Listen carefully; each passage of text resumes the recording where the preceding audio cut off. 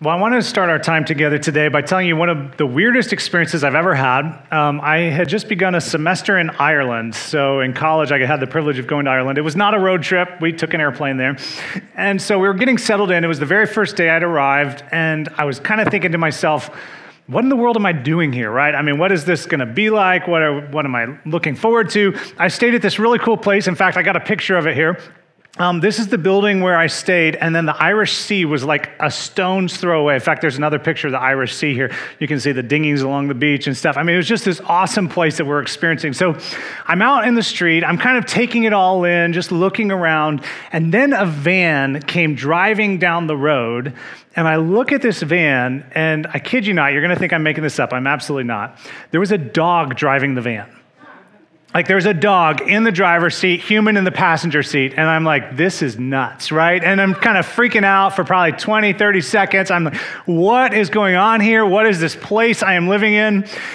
And then it dawned on me, I'm in a country where the steering wheel's on the opposite side of the car, and the dog, as you know, in fact, was not driving the car. It was actually the human who was driving. But that thus began a semester of just trying to figure out that the rules of the road were a little bit different in Ireland, right? They weren't exactly the same. And, it actually took about 4 months for me to learn that the school bus or the bus, it was a tour bus, not a school bus, but 13 years of living in the United States, going to public schools taught me that the door's on the right side of the bus, but in Ireland, it was on the opposite side. And I can't tell you the number of times I walked to the wrong side because it was so deeply ingrained into me, the rules of the road here in the United States. So more on that here in just a second. But we're in the middle of this series called Road Trip. If you're with us for the first time, welcome. We're so glad you're with us. If you're watching online, engaging with us online, thank you for being a part of our church family today. We're so glad you're here. This series is kind of a random series throughout the summer because we know people are going to be on their own road trips. So we're just kind of taking a road trip together as a church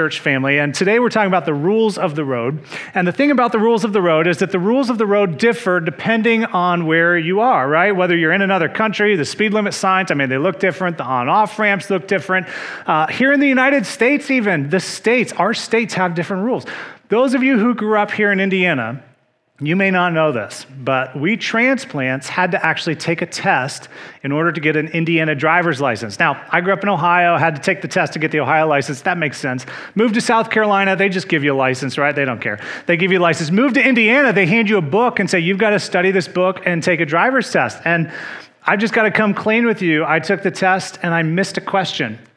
And I asked the lady, because she says, okay, well, you passed, but you missed one. And I said, well, which one did I miss? And she said, oh, I can't tell you that. Because we'd rather keep you guessing about our laws rather than helping you understand how to avoid getting in an accident or whatever. Just crazy. Anyway, that's government bureaucracy at its finest, right? Doesn't make any sense. So anyhow, you understand this. We've got different rules. You're allowed to turn right on red here. You can make U-turns. Different states, you can't pump your own gas. You have to have an attendant pump the gas for you. There's the Michigan left, which is the most bizarre rule I have ever heard of, which makes sense it would originate in Michigan. No offense to you Michiganders. But, we've got all kinds of rules, different rules for the road. And then something else to kind of set up our conversation for today is that the rules of the road don't dictate where to go, they dictate how to go. They don't tell you have to go to the mountains or the beach, but they tell you how to go about getting there, how to obey the speed limits, how you're allowed to turn or not turn, what you do in a construction zone, what you do in a school zone. They are less about the destination than they are about the journey. And so they allow for the uniqueness of the driver, right? They allow us to not be robots, but to make our own decisions, to go where we want to go, but to do it with certain laws. And they lean into this common understanding that we all have, that we want to get there safely, right? We want to get there all in one piece. We don't want another driver to be oppressive to us. We don't want chaos, right? We all want to be able to get where it is that we're going without a whole lot of heartache. Now, I say all that, again, this isn't actually about cars and roads and things like that. There is a parallel here that I want to talk about, and that is that we each have rules of the road in life. And again, they're less about the destination than they are about the journey. They're less about where we're going than they are about how we get here. Or how we get there, rather. And these are true for us, whether you're a follower of Jesus or not, whether somebody invited you to church and you're just kind of exploring the whole faith thing. There are rules for the road that we all have in life. Let me give you a few examples. I've discovered that there are two types of people in the world. You don't have to own up to this, but there are some people whose cars look like this. I've seen these. I know they're real. And there are some whose cars look like this, right? And then maybe you're like me and you're somewhere in between. Or when it comes to politics, sometimes there are rules of the road with politics. There are certain TV stations we watch, right? It could be in your family or in your home, you watch this station, or it could be you watch this station. Or it could be that you don't even talk about politics at all because it's so controversial and that's too stressful. And in your family, you don't want to have stress. You just want a peaceful, even-keeled sort of thing. Or, there are rules for the road of how we engage with one another, how we have disagreements or arguments. Sometimes it could be that you're a shouting match family and you like to yell and shout. Maybe you're the silent treatment family where you just kind of cross your arms and nobody's going to talk to you. Or maybe you're the sit down and let's have a heart-to-heart conversation family, right? I mean, we just have different rules for the road, and we could go on and on and on. You get the point. The rules are less about the destination than they are about the journey. They're less about where than they are about how. But the question I want you to think about this morning is, where did your rules originate? Where did they come from? The way that you operate in life, did it come from your parents? Did it come from your friends? Did it come from your church? Did it come from the Bible? Did it come from what you see on television? Did it come from feeling guilty because of something that you've done? I mean, where did the rules of the road originate? Who taught you what you should value in life? Who taught you your version of morality? Who taught you what should be right and what should be wrong? Who taught you where to think or how to think as it comes to politics? Who taught you what to do with your anger? Who taught you whether or not you should forgive? Who taught you what you should do as a parent? Who taught you what kind of entertainment to enjoy? Where did your rules come from? And are they worthwhile? Do they help you know what to do when you come across the inevitable things in life, like the road construction or the bridge that's out or the accident that took place? Do they help you to know how to handle the difficulties and the challenges that you find in life? Where do they come from? Are they worthwhile? And is it possible, and I'm going to kind of show you my cards here, is it possible that there is a universal set of principles, that we can actually lean our lives into that give us direction and instruction as we go throughout life?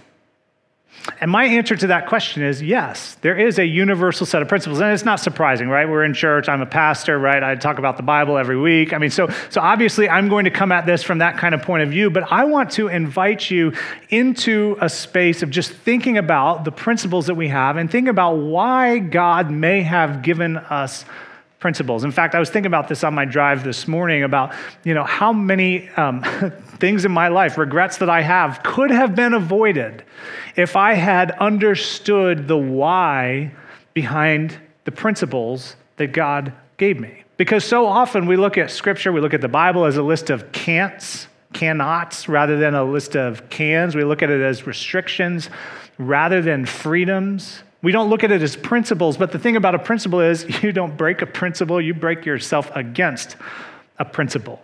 And so as we begin to understand the motivation behind the things that we find in Scripture, we discover that there is a God who actually isn't trying to control us, but a God who is actually for us. And so I want to pause and talk about that today. Before we get to it, we're going to be in the book of Psalms. If you have a Bible, you brought it along, you may want to turn there. If you have an app, you can turn in Psalms. And I'll tell you where here in just a minute. But I want to also acknowledge that you may be in here today and you're kind of new to the whole church thing, God thing. You're not even sure what you believe thing. And you're like, Seth, I know where you're going. You're going to talk about how the Bible, blah, blah, blah, the Bible, blah, blah, blah. And I just want you to know that I've had a lot of friends over the years who have maybe felt the same way you may feel about that. And so I want to invite you to lean into a quote I found a couple weeks ago on a guy that I follow on Twitter who said something that has just kind of been messing around with me.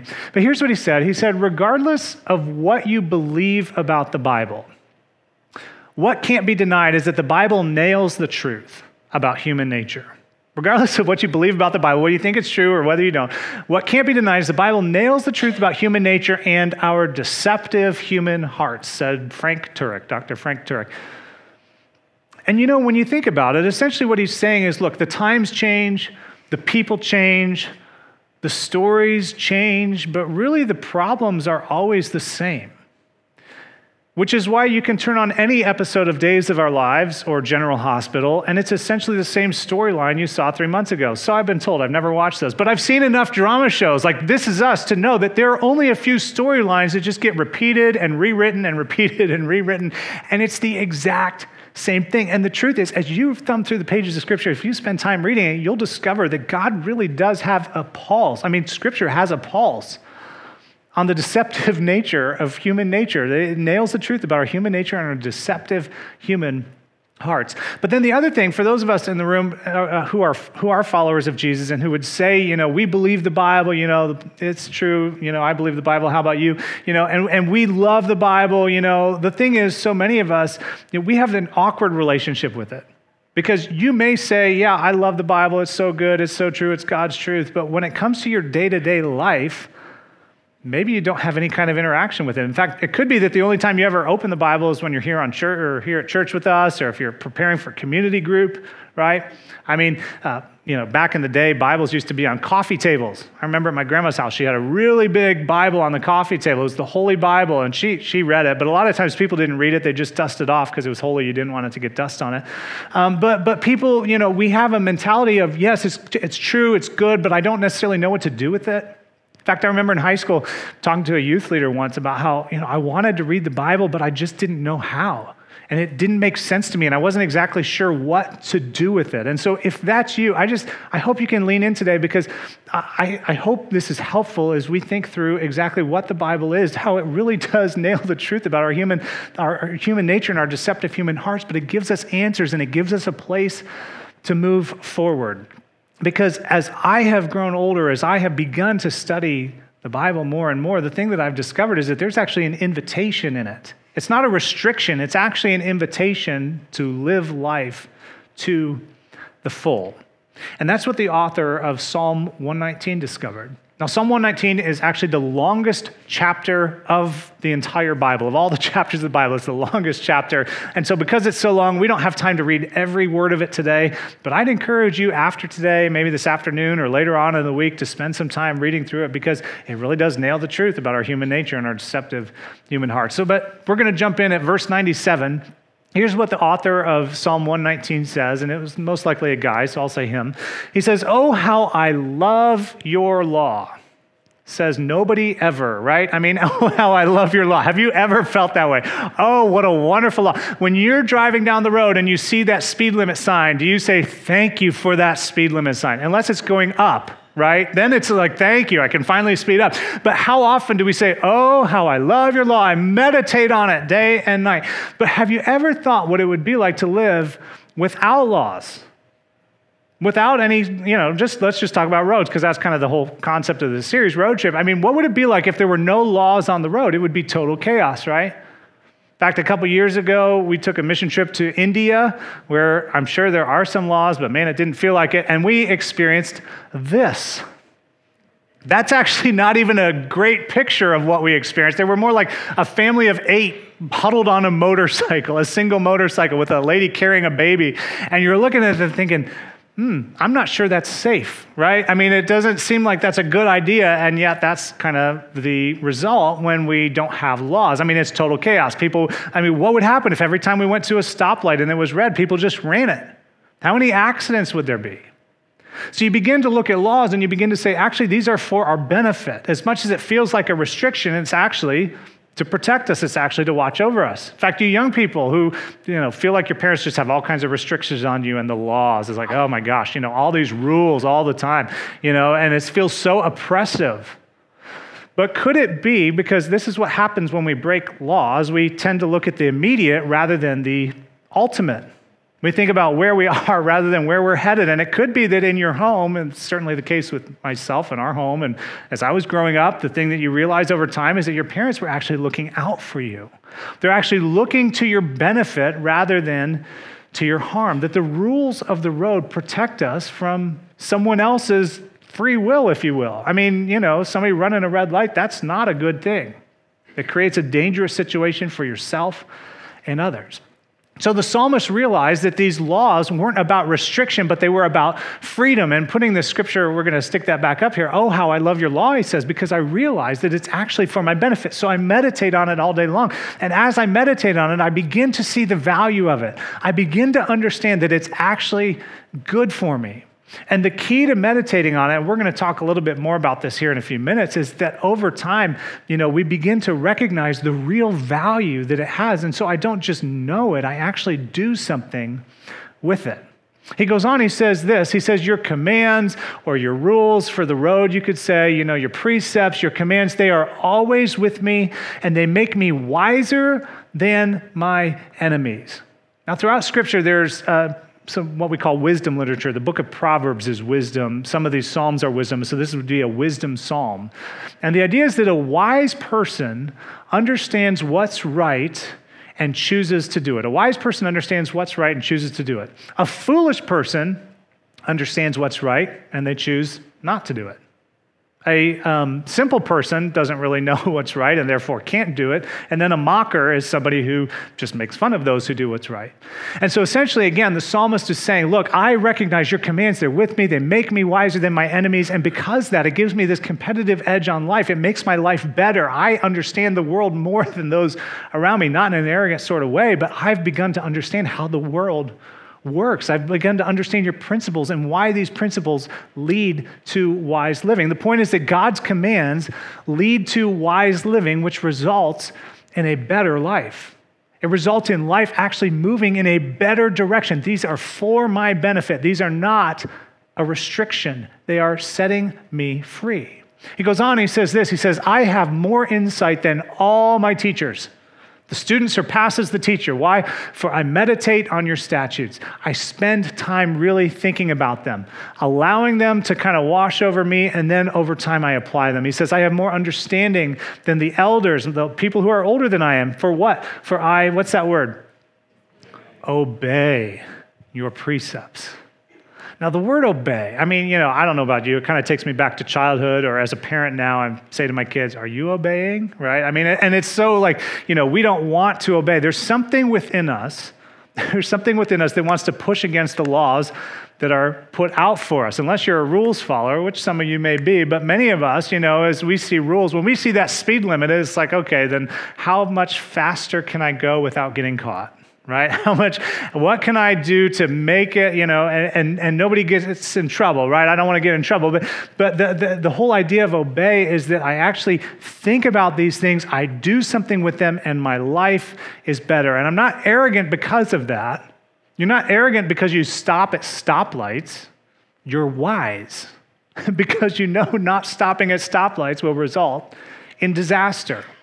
The same idea is going on here. He goes on, he says this, he says, I have kept my feet from every evil path so that I might obey your word. Doing the right thing keeps me protected. I've kept my feet from every evil path so that I might obey your word. That knowing the word and walking in the ways leads to protection.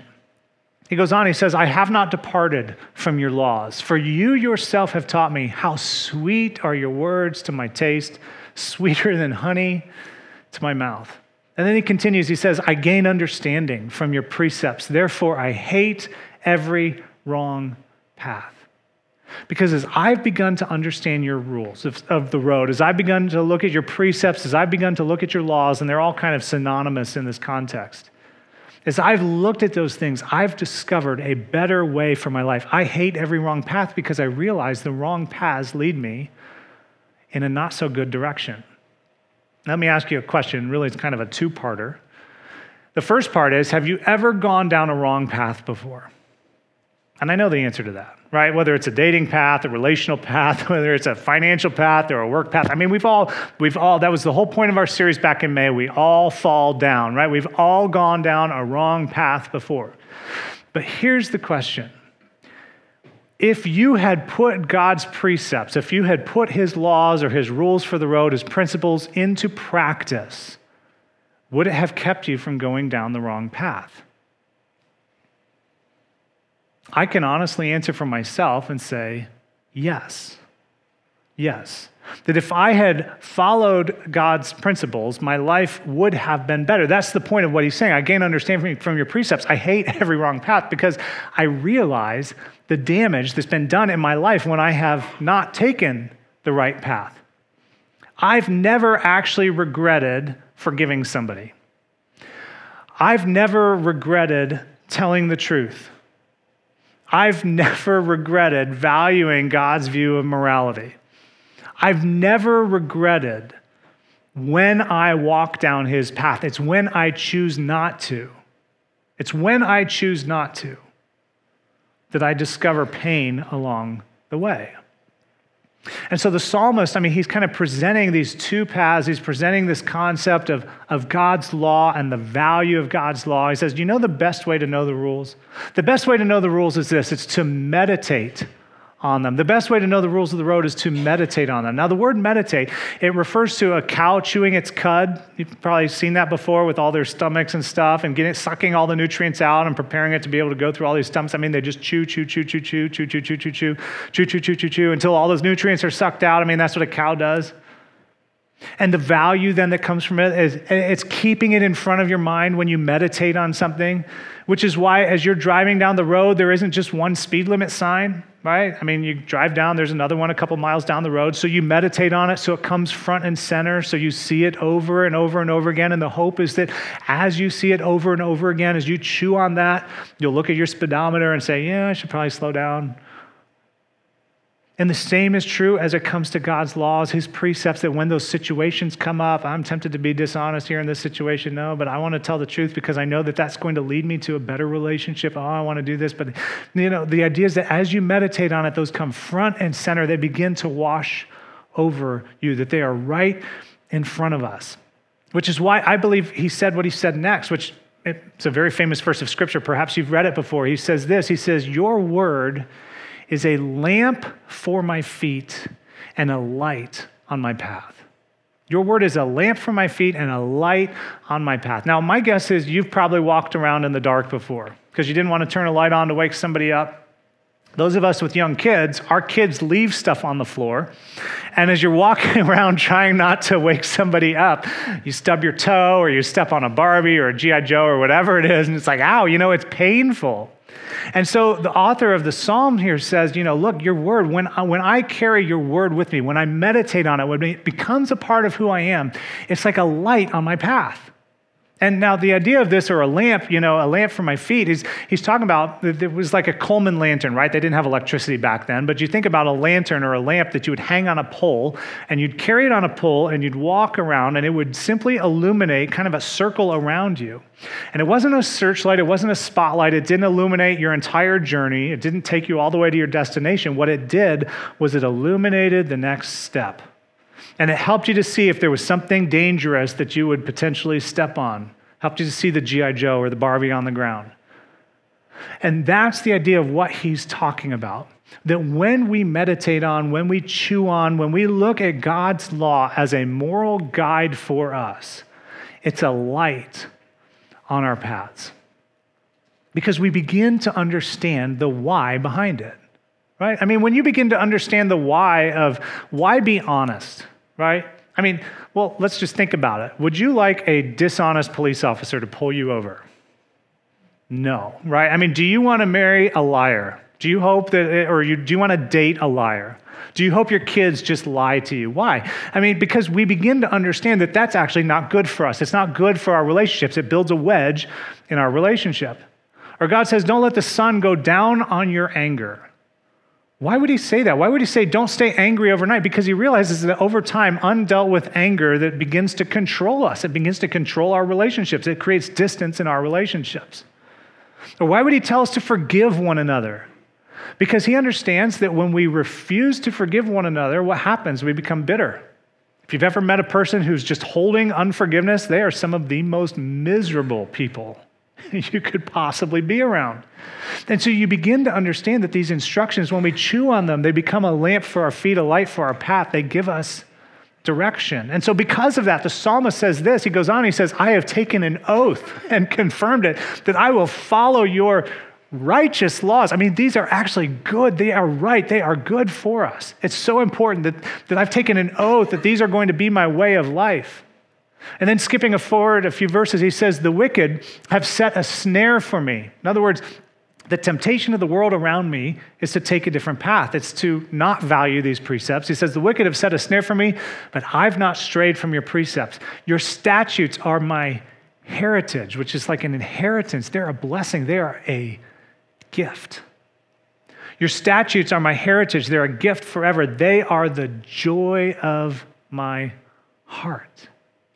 What do you mean joy? They're not an impediment. They're not like a no fun policy. No. Because as I've meditated on them, as I've chewed on them, the thing I've discovered is that these are actually for me. These are a benefit. These are with my best intention.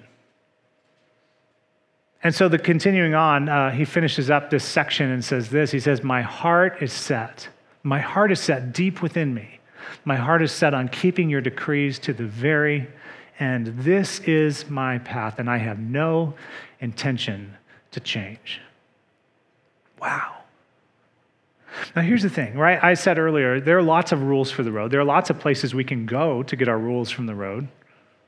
Different states, have them. There are different philosophies, there are different religions, there are different self-help books, and it could be easy to just listen to all this, say, that's nice. Again, Seth, you're a pastor. Of course you're going to tell us that. Of course you're going to tell us, read your Bible, do what it says. That makes a lot of sense, right? That's what you would expect me to say. So how is this different from other self-help? How is this different from other religions? How is this different from other philosophies? And the thing that I would say in response to that is this has to do with the God behind the rules for the road. See, one of the most important questions that we need to ask is, what's the agenda? What's the agenda of these other philosophies? What's the agenda of the self-help? What's the agenda of this religion? What's the agenda? Why are they giving us these rules? Sometimes it's to control, right? We just want to control people. Sometimes it's power. We want to feel like we're in control. Sometimes it's wealth. That could be a motivation. So let me ask you, what do you think was God's motivation for giving us rules for the road? This is planted all throughout the pages of Scripture. It's this word right here, love. This is God's motivation. That God is not trying to control you. If he wanted to create a bunch of robots, beep, boop, boop, boop, he could have created all kinds of robots. He could have filled a planet full of robots. He could have. If he was trying to control you, Jesus on earth never forced people to be his followers. If he wanted to control you, he could have controlled you. If he was all about money and wealth, again, we don't even think, as far as we know, Jesus never passed an offering plate. And one of the reasons Judas betrayed him was because he didn't care enough about money from Judas's point of view. It's not wealth. His motivation is so clearly stated in the most famous verse of all Scripture, where Jesus said this himself. He says, for God so, what's that word? Loved. That was his motivation, that he did what? That he gave then his one and only Son. That he sent Jesus. Jesus is the undeniable piece of this. And honestly, you could just discard and disregard everything I've said if it weren't for Jesus.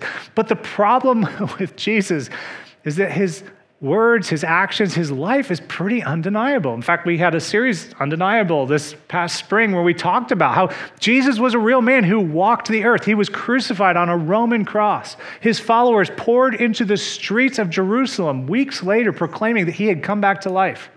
Jesus, the Apostle Paul became the most ardent Jesus supporter and the greatest evangelist the world has ever known. He had once been an oppressor of Christians. He became a leader of Christianity. Jesus' own half-brother, James, who at one point in time wanted Jesus committed because he was acting crazy, became a Jesus follower and died proclaiming Jesus was his Lord. And then there's the problem of the empty tomb. All these historical facts, when they come together, you begin to say, okay, this begins to make a little bit of sense. And it adds validity and veracity to the words of the psalmist and through the pages of Scripture. So what you look at that then and say, okay, who is this God? Who is this God who doesn't necessarily want to control me, but that he's for me? And when love is the motivation, I am just telling you, it changes things. It changes things because there are principles that our world revolves around. And as I said earlier, the thing about principles is you don't break them. You simply break yourself against them. Which then makes sense of why God, if he truly does love us, why he would preserve this thing for us 2,000 plus years later, that we can go back and understand his precepts and that we can look at that and say, this really is a lamp for my feet. This is a guide because he has my best in mind. He wants what's best for me. So for the next couple minutes as we close this out, I want to share with you a process that we used to teach students, I used to teach students to help them, because so often we approach the Bible and we're like, I don't even know what to do with this. I don't know where to start with it. I want to read it. It doesn't make sense to me. I'm not sure. So I hope this is helpful for you, regardless of where you are in your journey, on the faith journey. This could be a new practice to try, even if you know the Bible and you can figure it out. But it's all in the acronym SOAP. The acronym SOAP. And so each letter stands for a word. The first one is Scripture. And it's find time. I'd encourage you to do this every day. Find time to read through Scripture. Now, we're not talking about a massive portion, not even talking about a chapter necessarily. In fact, let me tell you how I do this. When I'm reading for what I would call devotional purposes, because I want to just hear from God, I read sometimes until something just hits me. Whether it's a phrase, whether it's a command, whether it's something that I don't like, something that makes me uncomfortable, whether it's something that's like, ooh, that kind of hits me where I am in life right now, or something I've been dealing with. And then when I get to that point, again, it can be a few verses, it could be a chapter, whatever. I mean, there's no rule. I just pause and I stop. And then I observe. O stands for observation. Just spend some time and say, okay, what do you think God's saying here? Let's meditate on this a little bit. Let's think about, God, what are you trying to communicate through this? Sometimes I'll take out an index card or a little piece of paper.